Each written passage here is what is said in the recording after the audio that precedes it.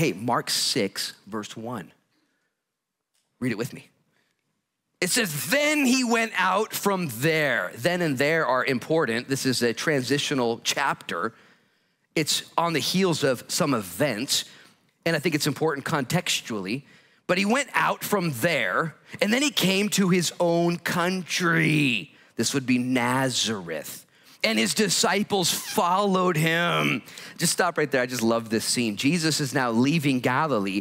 Guys, let's go to Nazareth, my hometown. Jesus goes to his hometown. You guys ever been to your hometown before? You remember this? You walk to your hometown, like, oh my gosh, this is crazy. And everyone sees you like, you're different because you look different than the last time you were there. Jesus shows up though, and he's not just with a few disciples, not 12. I believe he has lots of people with him, because he's been gathering masses. So when Jesus rolls into Nazareth, dude, not only is he different, he's now been baptized, spirit-filled, and he's walking in authority and power, and he's got a whole posse with him, a whole crew. This is a big deal, going to your hometown.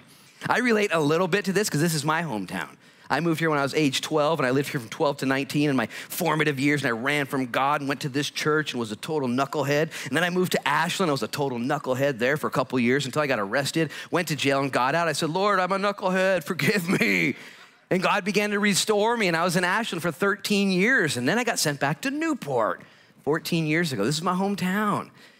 And now to be with you guys are the posse. Here we are, man, and God's doing stuff. And I want to learn from Jesus, because it's not always puppy dog tails and rainbows. Check it out.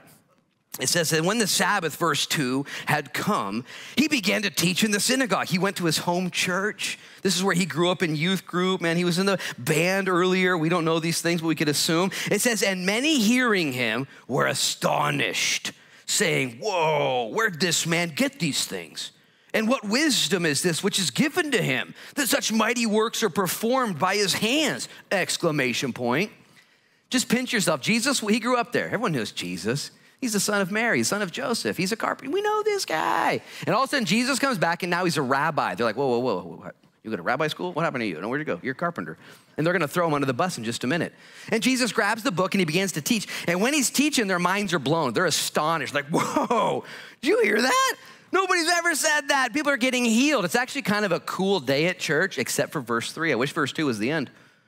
Verse 3, though, they're seeing, they're observing, and then they conclude wrongly. Look at verse 3.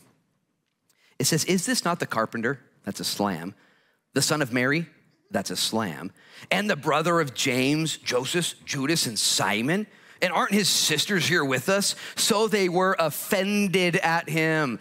That word offended is the word scandalon, where we get our word scandal or scandalized.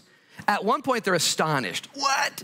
This is crazy. And then after a while, they're offended. You know why they're offended? Because we love being offended.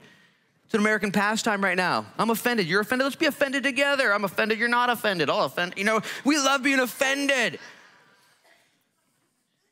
What are they offended at? I don't even know.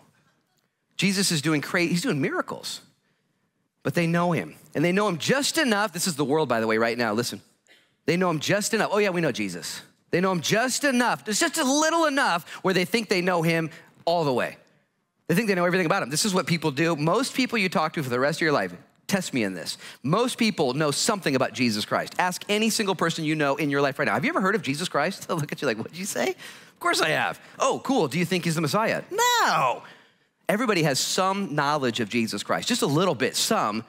And most people, though, if not taking that knowledge they have, the claims of Jesus, the teachings of Jesus, the stories of Jesus, if they don't take that and let it change their life, they go from astonished, because everything about Jesus is astonishing, to being offended. And it blows my mind. It boggles my mind. As a matter of fact, it does Jesus too. They call him the carpenter. Look at verse 4. Jesus says, but Jesus said to them, a prophet is not without honor, except in 3 places, his own country, among his own relatives, and his own household. Stop right there, eyes up here. You've all experienced this before when Jesus took over your life and you became spirit-filled and excited about him. You're pretty excited, right? And you go around your friends and family and relatives, and they're like, oh, you'll be okay, you know. Oh, you're on a Jesus trip. Yeah, they're there. You'll be fine. Settle down. And Jesus says, yeah, when you get filled with the Spirit, everyone else outside of your hometown and area, they're fired up. There's respect there. It's excitement. You go home, and man, it's not the same. This is a bummer deal, but we've all experienced it. Verse 5, 2 more verses, and we're going to get back to the top. It says, now he could do no mighty work there, except that he laid his hands on a few sick people and healed them. And then he marveled because of their unbelief. And then he went about the villages teaching in a circuit. First thing I want to say is this. Jesus is such a champion here. He's a champion everywhere, but I want to learn from Jesus. He just got done in chapter 5. It says, then he left from there and came to his hometown.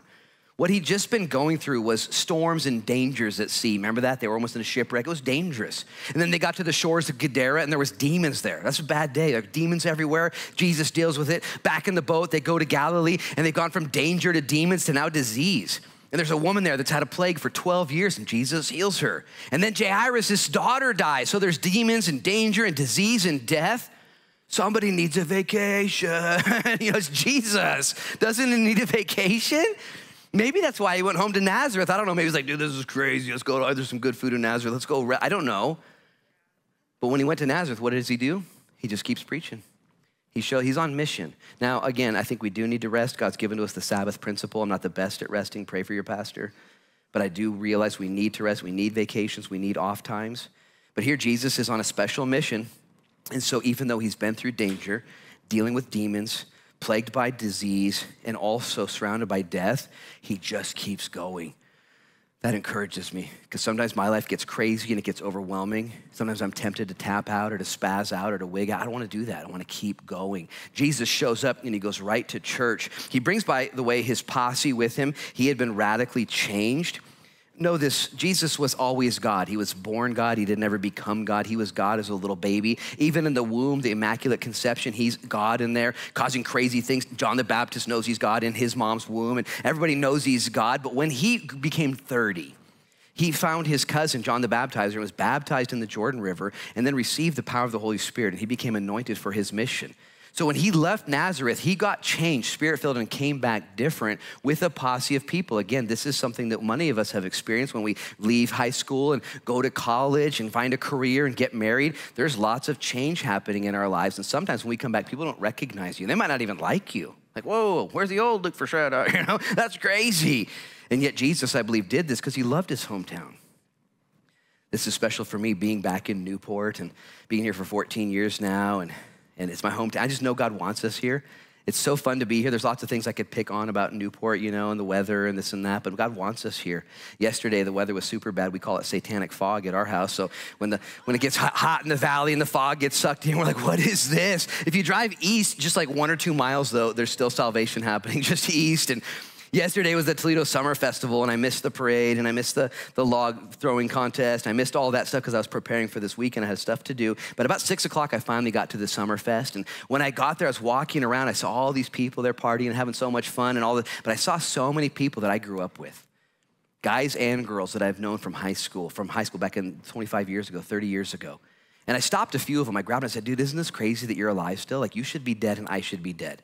We both dealt drugs together. We did drugs. We were bad people together. Isn't this crazy what God's done? And I was able to lay my hands on about a half dozen people yesterday, praying for them and just encouraging them. People walked away saying, this is why I came to the festival today, to see you, Pastor Luke. And it was so cool to be on mission in that way in my hometown. I hope you have that same commitment when you go to Walmart or when you go to McKay's or when you go to grocery outlet, to let the Lord use you. Look at what happens in verse 2 though. Jesus is just killing it here. He's a champ. I want to be like him. And when the Sabbath had come, he began to teach in the synagogue, and many hearing him were astonished, saying, where did this man get these things? What wisdom is this which is given to him, that such mighty works are performed by his hands? Again, if verse 2 was a standalone verse, this would have been the day of salvation for them. I don't know how your testimony is when you became a believer in Jesus Christ, like a real born-again, spirit-filled believer. For me, it was when I went to the Ashland Christian Fellowship in Ashland. After I got out of jail, I went to church, and I heard the word of God taught in a way I'd never heard it before. Some guy, some pastor, Andy Green, got up there and read the Bible and explained it, and the Holy Spirit applied it to my life. Boom! And I was mind blown. Where did this man get this wisdom? And and I was astonished. I hope you've had that happen. I hope every single one of you have been astonished by God's word, by Jesus Christ, by the presence of God in the Spirit. I hope that's happened to you. If it hasn't, may it be today. May today be the day where you're renewed, where the Lord takes your spirit and astonishes you. By the way, not only should that happen to you through Jesus Christ like it did to them, but it also should happen to the people around you through you, because it has happened to you. When God sends us out on mission, there should be some sort of effect on the people around us, like there was on these people. They have the wrong conclusion. They're observing, they're receiving. They don't like what they're receiving. That's on them. Maybe they'll get there eventually. But there should be something about your life, just like Jesus, wherever you come into the room, something changes. Maybe there's a joy increase. Maybe there's a peace increase. Maybe there's a strength increase, where the Spirit of God in you, the gift of God for you, is not just for you, but it's for the people around you.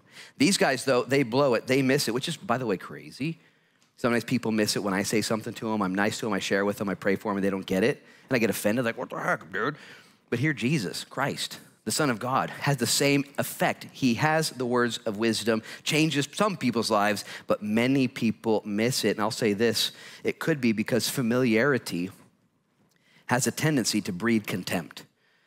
When you get too familiar with something, oh, this is Jesus. Yeah, he is a little different. He definitely looks different. He sounds different. I don't think he went to rabbi school. I don't know how he's doing this, but I remember Jesus. You know, I'm very familiar with him. And so we then find ourselves contemptuous towards him if we're not careful. Look at verse 3. They begin to throw him under the bus. Isn't this the carpenter? That's the first slam. Now, that's not a bad thing. If you're a carpenter, there's no harm, no foul. But what they're implying is this, wait a minute. He just showed up to church, grabbed a Bible, and started preaching. He's not a rabbi. He didn't go to Bible school or yeshiva. He doesn't have any spiritual training, which encourages me hugely. I didn't go to Bible college either. I don't have any spiritual training. All I have is God's call in my life and the obedience that I gave back to him and God's power and God's anointing that he gives out. And you might have excuses for your life. Well, I can't witness to my neighbors. Haven't read the Old Testament, and I don't understand heaven, and eschatology escapes me, and I don't know hermeneutics or homilet. I don't know these things. Listen, just because you're a carpenter doesn't mean you don't have the anointing or the calling, or you're a teacher, or you're a bus driver, or you're a singer, or you're a fisherman.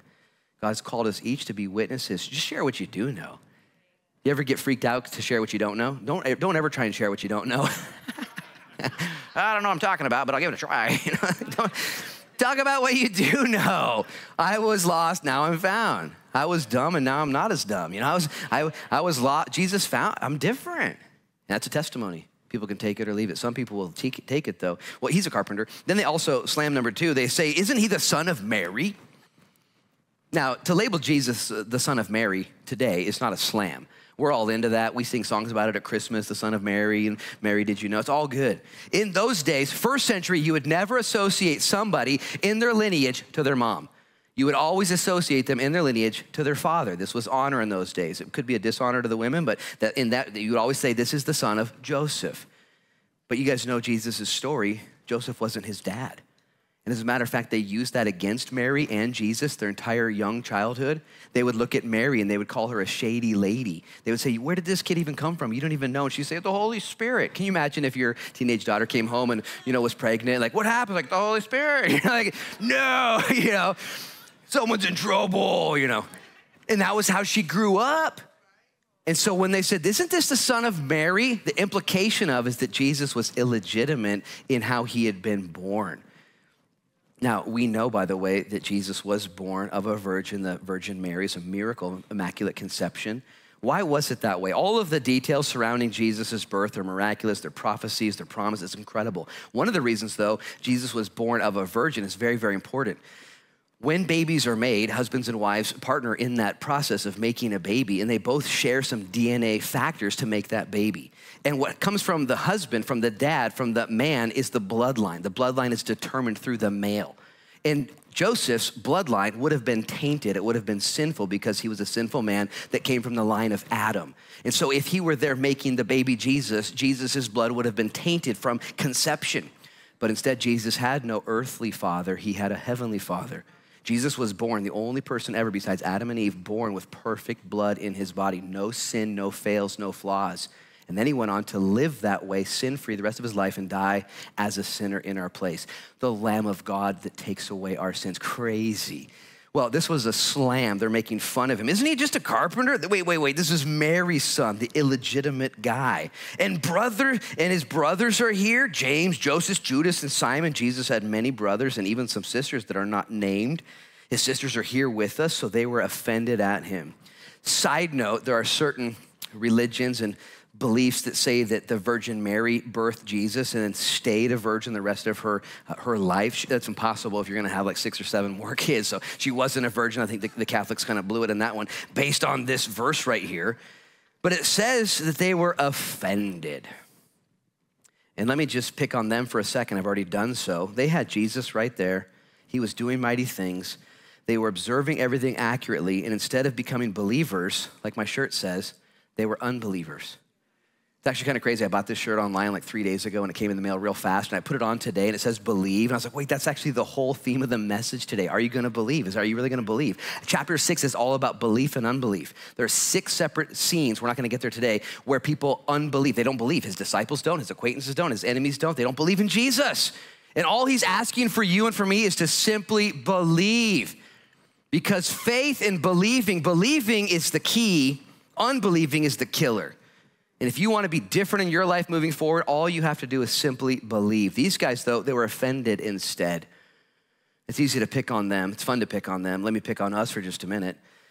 The reason they did this again, I'm just going to guess, was because of familiarity. They knew Jesus. He's the carpenter, Mary's son, his brothers, his sisters. What the heck? This is dumb. And they didn't want to go deeper because they thought they knew everything. Now, here's the temptation. You and I showed up to church today. It was awesome, okay? And we're gonna sing. We sang. We took communion. We do this. It can actually become very familiar. Pastor Luke's teaching. It's kind of cool. And we're having a good time. And we're gonna end soon. Some of you are like, better end sooner than later. We're gonna end soon. We're gonna go on our way. And we're gonna keep doing it. And if you're not careful, the things of God can, even for you and me, become so familiar that even we become offended at the things of God. Maybe not as bad as they were, but it might not be as special as it once was. We see this in relationships and friendships. If you've ever met somebody very interesting or very intriguing, like, oh my gosh, this person's so fun to be around. This is so great. This is awesome. And after a while, if you're not careful, it becomes very familiar. And even if they're an amazing person, it kind of wears off if you're not careful. And if that contempt grows in your heart, I would just say, pinch yourself. May we always be those Christians who are so soft, so willing, so wanting the Lord to have his way and to do a new work every single day. I don't want to grow hardened or offended at the things of God. Easy to pick on them, but I want to make sure I shine the light back in my own face just a little bit, and not make excuses for myself. Look at how Jesus handles this, verse 4. It says, but Jesus said to them, a prophet is not without honor, except in his own country, among his own relatives, and in his own house. That's kind of a poetic sentence. It's kind of like a mouthful too, but I'm going to be honest, it's sad. Jesus was dealing with rejection at his hometown. Now, I don't know how you process rejection. Each one of us process it a little differently. I've had to process a lot of rejection over the years, being in the ministry and just being who I am, my personality. I don't process it very well. I like everyone to like me. I like everyone to be my best friend. And when I find out somebody misunderstood me or doesn't like me, I'm like, what? And it gets to me. I can find myself disappointed. And Jesus here deals with it. He says, a prophet's not without honor, except in his, a prophet is not without honor, except in his hometown. It doesn't go the same in my hometown or my home church or where I'm at. I feel rejected. I say all that to say this. Jesus understood more than you, more than me, rejection. He understood loneliness. He understood what it was like to hurt. And he didn't cry about it. He didn't stop. He kept going. And I want to follow in my master's footsteps. And I want to even look at the truth. You think he said the red letters here to fill up space? Or was he just dealing with the reality? This life's broken. He's the Messiah. He's God in the flesh. And they just threw him under the bus. Oh, carpenter. Oh, Mary's son. They're making fun of him. This would have hurt. You can harden your heart and get calloused and make fun of people back. I think Jesus is he's dealing with it. We need to deal with it as well. Look what happens though. Not only did Jesus deal with it well, but the collateral damage though was not good. Verse 5, it says, now he could do no mighty work there, except that he laid hands on a few sick people and he healed them. Stop right there, eyes up here. A few sick people got healed because Jesus is teaching and sharing. And they're like, I'll take some of that. Like, pray for me. And she's like, really, you believe? He's like, I believe. And Jesus prayed for them and they got healed. There were some believers there, the ones that were really desperate. But the rest of the people, they weren't wanting miracles. And so you know what they got? No miracles. No move of God, no revelation, no insight, no gifts were given. And you might say, why didn't Jesus just give it to them? Why didn't he dump it on their face and make it happen and boom, and prove it to them? Because God's a gentleman. I'm gonna say it this way, and this is gonna hopefully convict you and challenge you the rest of your life. Your attitude towards God determines your altitude to God. How close are you to God right now? How close are you to God at any given time? Are you really close or kind of distant? We could blame a lot of factors, a lot of variables. I'm gonna say it simply though. It's your attitude that determines your altitude. If I don't wanna be soft, if I don't wanna be kind, if I don't wanna be spiritual, if I don't wanna pray, if I don't wanna read, I don't wanna sing, I don't wanna serve, guess what? I don't have to. I don't have to do any of that stuff. And my altitude's real low. Why is the Lord so distant from me? Why am I so weird right now? What's happening? I don't know. What have you been doing? Not the things I should be doing. But if you seek, ask, and knock, if you stay hungry, stay thirsty, how are we gonna do that? Don't get offended. Stop being offended. Instead, say, Lord, take me right. Lord, I'm sick. Lord, I need help right now. Can you, Lord, I believe. Lord, I'm a believer, really. And the Lord is drawn to believers. Would you believe that the Lord, as much as he loves people, he's the shepherd that goes after the sheep, would you believe that God is repelled by unbelief? He's repelled by it. Oh, you don't believe? Oh, you're an unbeliever? Interesting. And the Lord is actually, but he's drawn to believers. And a Calvinist might argue with me or somebody else at this point, but it says right here in verse 5 that God could not do many mighty things because of their unbelief. They were the ones setting the tone. They were the ones determining what was going to happen. Now, a Calvinist would say God can do whatever he wants to do. He's sovereign in all things, and you can't stop him or impact him one way or the other. Well, it says it right here. He couldn't do mighty works because they didn't want him to. I would also say this. I'm going to speak on the other side. Some churches overdevelop this principle and say that if we have enough faith, God will do whatever we want him to do. And the reason God didn't do what he was asked to do is because you didn't have enough faith. And don't go that route either. But I would say this. God is drawn to belief. He responds to belief. Belief is a key. Unbelief is a killer. God can actually work with very little belief. God can actually work with no belief, but I don't believe God can work with unbelief. Even if you're just neutral, I don't know. God is good, and he'll work. But if you become an unbeliever, I just don't think God loves me, I don't think he forgives me, I don't think he wants to use me, I just don't believe these things. Chances are that's the altitude you're gonna be flying at, real low. Your life's not gonna be spectacular, there's nothing great gonna be going on because you've disallowed the Lord to use you and to prove his power in your life. It's crazy. I wanna be the guy or the gal that shows up to the fight and says, let's watch God win, yeah, like David did. David got to the Philistine camp and he's like, let's go, giant soup for dinner. It's gonna be great, you know.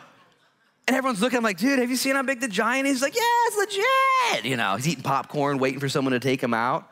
And Saul's all scared, well, no one can take him out, he's too big. And David says, you mind if I do it? That'd be so sick. Wouldn't that be rad if we had that childlike faith? God's gonna do it. He's gonna do it his way. He's not gonna do it your way. Don't get it twisted. But I believe that this is important, that God wants to do in our lives many things that he's not been allowed to do simply because we're not allowing him to take us through the process of letting him do these things. Like I said, some sick people here, they got healed. They had power poured out to them. Look at verse 6. It says, and he marveled because of their, what's that word? Unbelief. And then he went about the villages in a circuit teaching. Stop right there. Eyes up here. 2 points out of that verse. Jesus is marveling. I don't know what that word means, really. Like, what's it mean when you're marveling? Like, whoa. Whoa. In the scriptures, Jesus only marveled twice. Only twice. Now, he had gone to the temple one time, and the disciples said, hey, Jesus, have you seen the temple? It is sick. And he's like, oh, yeah, temple. Oh, there it is. Yeah, no big deal. He didn't marvel at it. It was a spectacle. 150 years, King Herod the Great made it. It was big time. Jesus didn't even notice it. Jesus traveled the world. He went to Caesarea Philippi, crazy areas. Jesus didn't even trip out about anything he saw except twice in the scriptures. Whoa, he marvels. Once here in Nazareth when people didn't believe. And he's like, whoa, you for real don't believe? And it freaked him out. It caught his attention. That's crazy. I've been teaching, sharing, healing, and you're not a believer? And he marveled. The other time Jesus marveled was the opposite, when one day a centurion, a Roman guard, a Gentile, approached him and said, Jesus, my servant is sick. Can you heal him? And Jesus got up and said, yeah, let's go. And the guy said, whoa, stop right there. He said, you don't need to come to my house. I'm a Gentile. I'm a man of authority. When I tell people to go, they go. You're a man of authority. You just tell my servant to be healed from here and he'll be healed. And Jesus marveled and said, you think I can just say, be healed and he'll be healed? And the guy's like, yeah, I believe that. And Jesus said, I haven't seen this type of faith in all of Israel. And if Roman Gentile has more, he's freaking out. This is marvelous. Here's the question. Which way today do you feel that the Lord is marveling about you? About your faith? Is he marveling? Is he up in heaven right now grabbing his best friends? Hey guys, come here, check this out. This is crazy. Look at South Beach Church. Check out what they're doing. These guys are nuts. Look what they're doing. They believe. They think it's actually happening. They think I'm gonna fulfill my promises. They think I'm coming back again soon. They've read the book and they believe. Isn't this crazy? Jesus grabbing all his best buddies, looking over. The Bible says that the angels desire to peer into the things of earth like, wow, this is crazy. What kind of faith do you have right now? Is it a marvelous faith where the Lord and all of heaven's peering into it? And I pray, and that's not meant to put a trip on you or to mess with you in any way, but I wanna make sure that I run my race in such a way where the Lord looks at me and says, hey, thanks for having faith, Luke. Thanks for believing. And there's days, weeks, and months and years where you can't see anything. All you're doing is the next right thing. You don't know how it's gonna work out. It's not always fun, not always easy. It's actually rarely fun and never easy. Faith is a muscle that you work, and it's not a pill you take. It's something you gotta keep working. And maybe you had faith for a minute, but then you got tired. I prayed for a pastor at the second service. He came up front for prayer, and he said, I'm just a burned out pastor. Pray for me. And I prayed for him that he would cast off that burned outness. And just because he's older, that he would remember the things that God's doing. It has nothing to do with your age or your resources. Wouldn't that, I'm gonna say suck. Wouldn't that suck if it had to do with your age or resources? Like, how strong are you? I'm like, not very. You got anything? No. It's like, you have faith? Yes. Okay, good. Has nothing to do with you, all to do with the promises of God. Well, Jesus here, he marveled. Look what Jesus' response is. We're gonna speed it real quick. It says, then he went about the villages in a circuit teaching.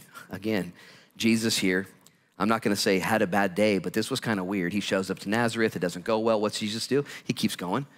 He's gonna keep preaching. This is a good word for you Sunday school teachers, for you moms and dads with some weird kids, okay? Life group leaders and it didn't go well for you.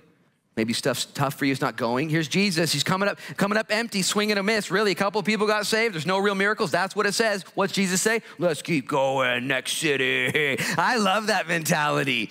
Man, you can't stay down. You gotta keep going. Reminds me of Reggie Jackson, the baseball player. He's number 20 in home runs for the whole entire world. He's like top 20 in the home runs for Major League Baseball on the record list, but he also is number 1 in the Baseball World Hall of Fame for strikeouts. You imagine having the most strikeouts in the career of any baseball player ever? Like, hey, Reggie, you just struck out. He's like, I'm still top 20 home runs. Like, how do you get to be top 20 home runs? Swing at everything. And when you go down swinging, go back and try it again. Anyways, Jesus keeps going. Guys, let's switch gears real quick because it says here in verse 7, and he called the 12 to himself, and he began to send them out 2 by 2. Oh, and he gave them power over unclean spirits. Stop right there, eyes up here. Jesus now, maybe on the heels, maybe in response to this Nazareth thing, I don't know, said, okay, we're gonna switch it up a little bit. We're gonna switch it up. Now, instead of me driving the bus and me doing all the talking, I'm gonna have us divide up in pairs of 2s, and you guys are gonna go out and evangelize and win the world. Okay, you ready for that? Now, if you're on the voting committee, how many of you guys are gonna vote that Jesus keeps driving the bus and does all the talking? Like, Jesus, you're so cool, dude. He's driving, he does all the talking, we just get to see there, and Jesus is like, okay, we're doing it differently. 2 by 2. Why 2 by 2? It doesn't say, but we know it's wise. In the council of 2 witnesses, a testimony was confirmed. 2 are better than 1. Sometimes when you're with another person, you're not feeling great or you're down, the other person's oftentimes strong, and there's companionship in that way.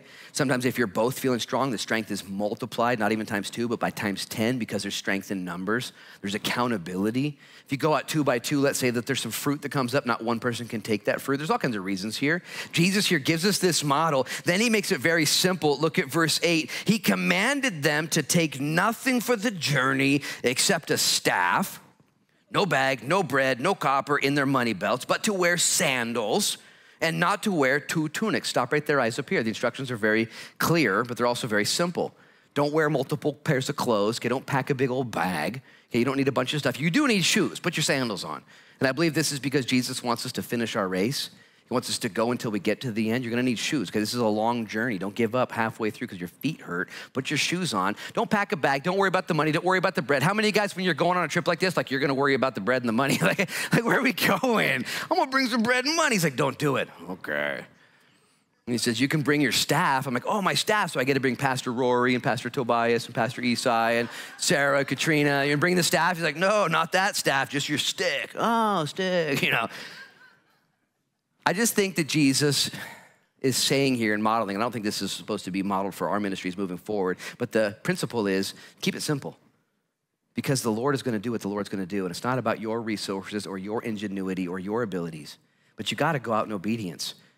And what do you have? A staff would be good for walking, but it's so synonymous with Moses when he was called, and Moses started making excuses. Well, I can't talk, and I'm scared of the dark, and I wet the bed, all these things that Moses had. I made that last part up, but he had all these excuses. And God's like, whoa, what do you have? And he said, I got a stick. He's like, okay, well, bring your stick. Bring your stick and use your stick. And he used the stick for everything. He put the stick in the water, he hit the rock, he held it up. Everywhere the stick went, it became known as the rod of God. It was a big deal. It's just a stick. What do you have? This is so cool to take inventory. You could read Romans 12 and 1 Corinthians 12. Those are the gifts. Those are the gifts that are listed in the scriptures, the spiritual gifts that God gives to us. Gifts of ministry and gifts of mercy, gifts of counseling and wisdom and teaching and serving. There's all kinds of gifts. We're all gifted differently. You might have a gift that's very different than my gift. You might not have any gifts that you're aware of. Read the scriptures and just go in the flow that the Lord would lead you to do it for his glory. I love how it says he sent them out 2 by 2 with power. This is important. I'm leaving today in just a few minutes. I'm laughing at my schedule. Gonna go to Portland and drive there, and I need to do that in the power of God. I can actually do it in God's power. I can't in my own, okay? Red Bull's gonna help just a little bit too, but I can, in God's power, I can do it in the joy of the Lord. I don't wanna have fear in my life. I don't wanna be in over my head where I can't handle it, because everything I'm doing in my life is in over my head. It's not by might nor by power, but by my spirit, says the Lord. And I get overwhelmed and I get in weird moods sometimes, but I really am not afraid. I just don't find value in being afraid, because I know God is bigger than any fears that I have. I know God's given me enough power to overcome and to get through anything that I find myself dealing with. That doesn't mean my life's easy. It's very difficult. Usually I make it more difficult for myself. But I can continue to keep going forward. He's given us power. Lean on that power. Trust in that power. Rely on that power. Teach your kids about that power. Don't go anywhere without that power. Greater is he who's in you than he who's in the world. Jesus gives them this incredible power. Then he says this, he gives them some instructions. I'm gonna have Paul Jones come up and lead us in a closing song. We're gonna respond. I'm just gonna read this quickly. He said in verse 10, in whatever place you enter a house, stay there until you depart from that place. And whoever will not receive you nor hear you when you depart from there, shake off the dust from under your feet. It's a testimony against them. Assuredly, I say to you, it will be more tolerable for Sodom and Gomorrah in the day of judgment than for that city. Interesting, a couple of things that Jesus points out here. He says, hey, when you go to someone's house or go to someone's church or someone's ministry, commit to it. Commit to it till I release you. Don't just hop around, find the latest, coolest thing. Find a life group, find a church, find a ministry, and even though it's difficult, stay there and make it work for God's glory and for others' good until I tell you otherwise. And if they don't receive you, if it just ends poorly, shake it off. Don't worry about it. I don't want to develop this thought too much, but I will point it out. Jesus does say that that city that doesn't receive you, it's going to be more tolerable for Sodom and Gomorrah. It didn't go well for them. More tolerable for them than for the city that rejects the gospel of Jesus. Let me just say it this simply. Not everyone is into the final judgment that's coming. Some people have actually tried to erase that out of the Bible. There's no judgment. There's no way God's going to do that. Jesus here literally said, it's coming down. And here's what he said to you and me. You don't need to be the judge. Shake it off. There will be people that reject you, reject me, reject our church. They're going to reject the Bible, okay? And I can get personally mad. I can get frustrated. Jesus, oh, no, don't do that, Luke. Let him go. I'll judge him, because I'll do it in righteousness and in mercy. You'll judge them wrongly. You'll be a weirdo, and it's not good for you to judge people, Luke. So two things. Don't be a judge. But number two, there is a day of judgment. It needs to be considered. God will hold everyone accountable. There will be a day where the scales are pulled out, and there'll be a balance. Were you a believer or were you an unbeliever? Guys, this mission is crazy. It's so important. Verse 12, it says this. It says, so they went out and they preached that people should repent. I'm so proud of these guys. I don't think they had a choice. Jesus like, this is what we're doing now. 2 by 2, grab some sandals and some shoes. Hey, Peter, you got too many jackets off. Take one of those off. Hey, Thomas, unpack your bag. What are you bringing that for? Oh, you know. And the Bible says in verse 12, they did it. They did it. They weren't just hearers, they were doers. They had Jesus, they had to do it. I think you guys are doers also. You want to do it. I want to do it. Jesus, I want to do it. What do you want me to do? I'll do it. The scriptures are so clear in the commands and directives to love unconditionally, to forgive freely, to commit for the long haul to your spouse, to just do it, to work it out, to let the Lord search your heart. These guys did what they were asked to do. It says in verse 13, final verse, and they cast out many demons, and they anointed with oil many who were sick, and they healed them. Wouldn't this have been a radical mission trip? Two guys that probably didn't know each other that well. According to the scriptures, we know they probably didn't even like each other, these disciples. They got teamed up with this, oh, you're with me? All right, whatever. And then they went out and prayed for people, and people were healed. Lives were changed. I say that because as I look at our coast, played a quick video of the building that's going up. I don't know how it's all gonna look. I'm not that smart. I go out at the property and see it coming, and it's developing and things change every week. I'm like, that's crazy, I didn't know that was gonna happen. People ask me, hey, look, they ask me questions, I'm like, I don't know. I'm just a volunteer, I just show up every day, it's awesome. But I do know God's promises and his heart for this community, that we're on mission right now. That it's very important that the return of the Lord is so near, it's nearer now than it has ever been. And the enemy is so good at letting us waste our days. He's so good at sneaking into our mind and setting traps for each one of us. He's so good. The spiritual warfare is so heavy right now. And God wants us to be focused and to be available to him and to do the next right thing and to simply trust that what God asks you to do, he's going to anoint with power. He's going to anoint with purpose. If you don't believe these things, you need to. I have to believe these things. I have no other choice. I'm going to ask you guys to stand up and pray with me. We're going to sing this song of worship. And if you need prayer during this song, I'd love to lay my hands on you and anoint you with prayer, stir up those gifts in you. But I pray that God's word would go into your heart and you would grab it and say, let's do this, Jesus. Let's do this. Don't go home the same way you came in. Don't go out those doors the same man or the same woman you were before you got here. You need to be spirit-filled. You need to be anointed, rebuked, and rebuilt together. Maybe some trees cut down in your life. Maybe some ditches filled in with the power of the Holy Spirit. As a matter of fact, let's pray. Father, in Jesus' name, would you search our hearts and would you do a miracle that only you can do of restoration, of deliverance, of guidance, Lord, of renewal of vows, both horizontal and vertical, that we would be the men and women you want us to be for such a time as this. And maybe you've grown asleep. Maybe you've been distracted. Maybe you just got all beat up by the things of this world and you forgot you were even in a race.